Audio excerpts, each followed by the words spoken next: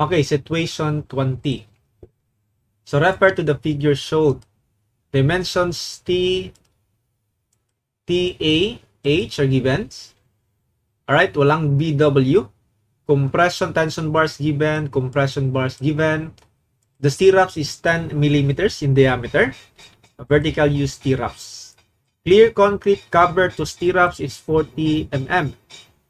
Okay, concrete strength. Then maximum size of course aggregate 20 mm. Steel strength FY for longitudinal bars. And lateral ties is FYH275. And factor of safety, I mean reduction factor for shear is 0.75. So yung question here are all about shear strength of the section. Now notice that walang binigay dito na dimension dito, so we can just assume na rectangular beam siya. Okay, assume lang natin rectangular beam siya. Ilagay ko lang yung mga values. Although, hindi naman talaga magagamit ito for shear. Yung width ng ating T. Hindi siya magagamit dito. So, unang-una, we need to have the effective depth. Kailangan talaga ito. A distance from the extreme concrete compression to the centroid of the main bar. Tension bars. So, since two lines with equal diameter, nasa gitna tayo.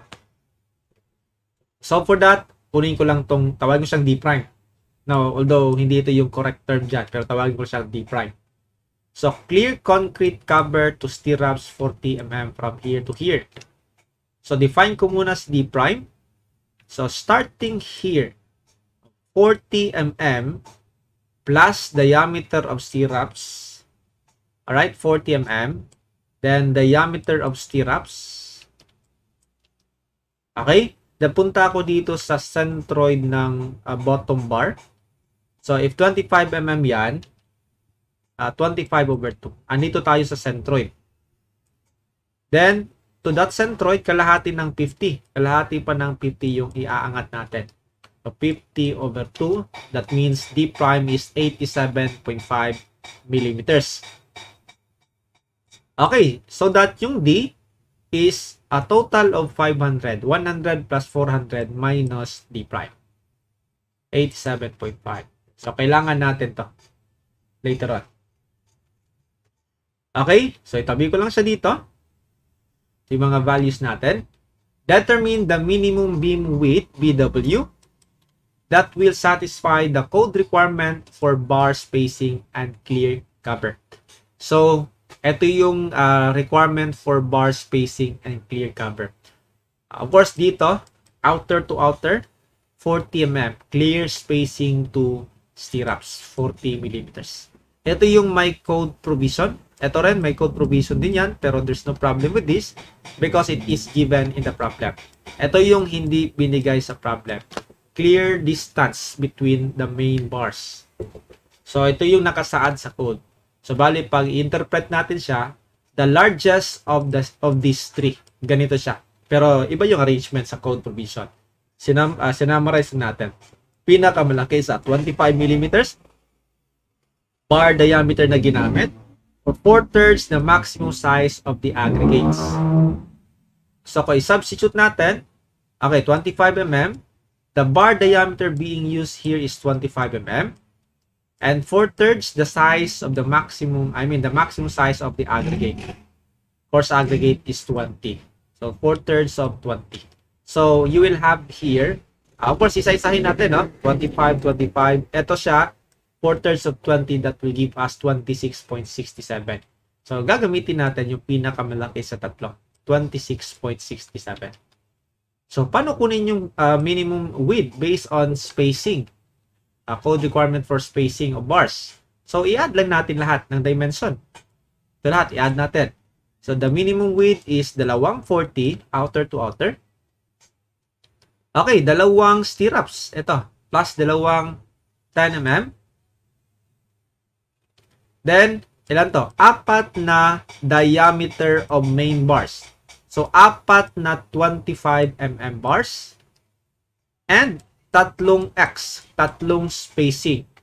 Tatlong 26.67. you will have here 280 millimeters. Ganun lang. Ganun lang siya kadali.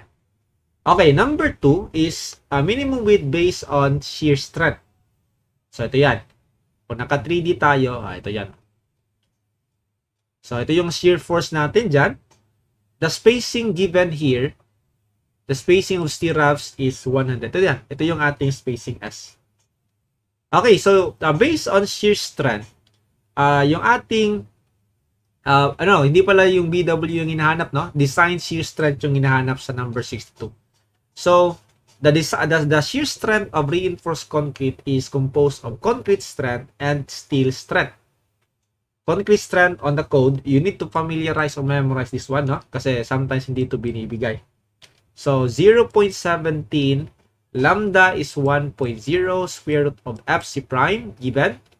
BW for this problem is 350. Yung D natin is 412.5. So, naka-newtons pa yan. And this is for concrete. For steel, alright, for these bars, that's AB FYHD over S. That's the formula given by the code also. Yung AB, it is a U stirrup. So, dalawa yung magre-resist dito. Okay, for the shear, for the tension crack. So, pi over 4 times diameter of stirrups. Okay, dalawa. Times 2. Alright, FYH for stirrups is 275. D is 412.5. Spacing is 100 for this problem. So, in newtons.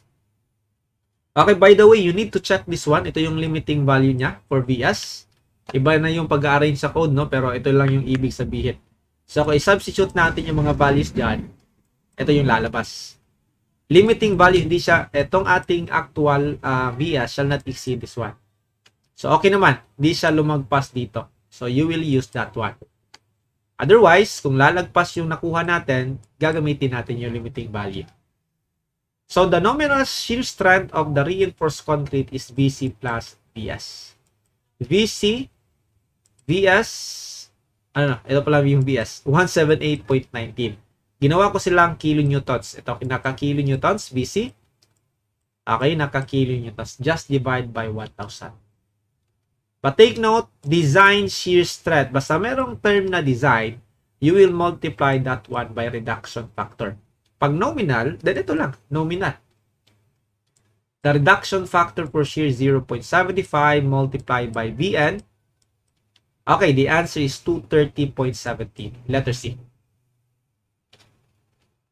Alright, so number 63. So ito na yung hinahanap dito, no? Okay, dito kasi is shear strength. Dito is minimum beam width based on the givens. Ibabase natin siya sa shear strength. Okay?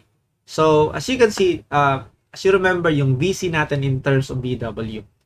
But VS is not a function of BW. Makukuha muna natin si VS. Ang bago dito is the spacing only sa previous number. No, meron kang VU, binigay yung VU, required strength. So, kunin muna natin si VS.